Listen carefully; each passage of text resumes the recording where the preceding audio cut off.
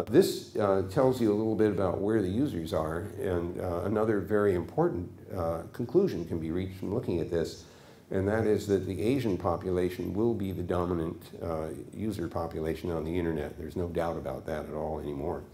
Over almost 660 million people in Asia, 250 million in China as of sometime at the beginning of this year are online on the internet, and that's with only 17% penetration of the Asian population. So as time goes on and more of the Asian population becomes online, the percentage goes up, but the absolute numbers of users goes up dramatically into the 2.5 to 3 billion range.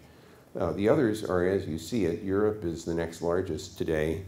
One thing that's rather peculiar is that Europe keeps adding countries, and so any prediction about Europe becomes difficult because you don't know what constitutes Europe anymore.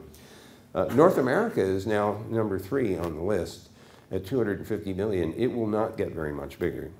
The populations of the US and Canada are not growing dramatically, so under no circumstance will the North Americans be the dominant force anymore on the internet, even though the internet started there and the heavy penetration, as you can see, at 74%.